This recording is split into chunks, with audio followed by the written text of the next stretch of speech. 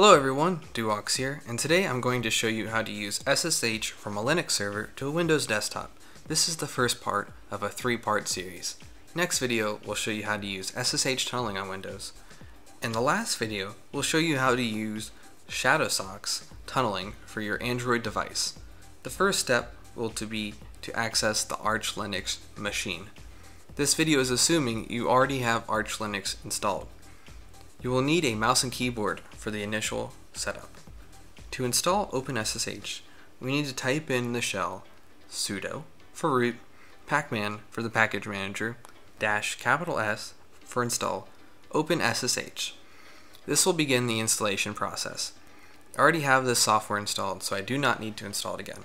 Once done, type in sudo nano /etc/etc/ssh/sshd_config.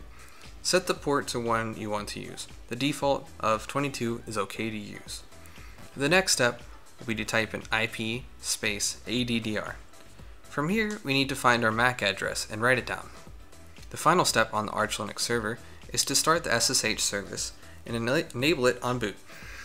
Type in sudo space systemctl space start space sshd. This will start the SSH servers for us for this instance.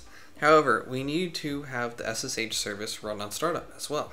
To enable on startup, type in the same command, but change start to enable.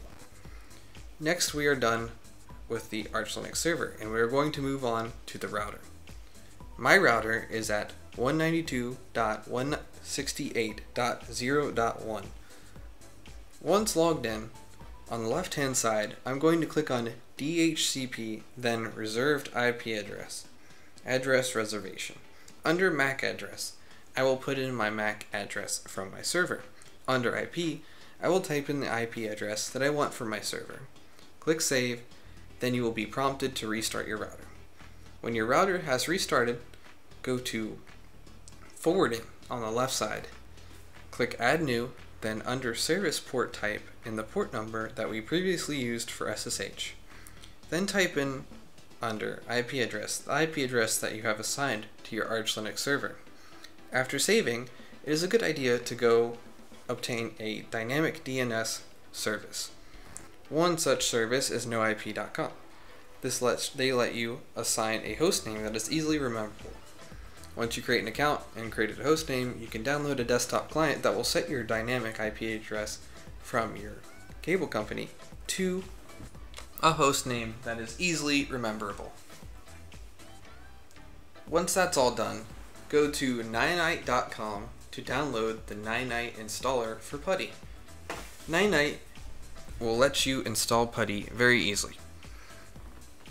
Once PuTTY is installed, open it up and you will have 3 different little boxes you will be typing into. First, under hostname, type in your username under Arch Linux. Then, type in the @ sign. Then, type in the URL of your domain. Once you've typed that in, go to port and type in the number that we have used previously.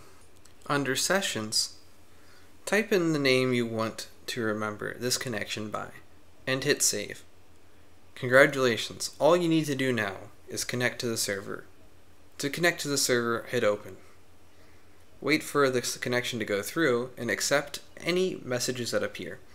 If all goes well, you will be at the shell of Linux, just like you were typing in on the keyboard. In the next video, we're going to go into how to use SSH tunneling for routing traffic past firewalls. Thank you guys for watching. Be sure to like, comment, and subscribe, and I will see you in the next video.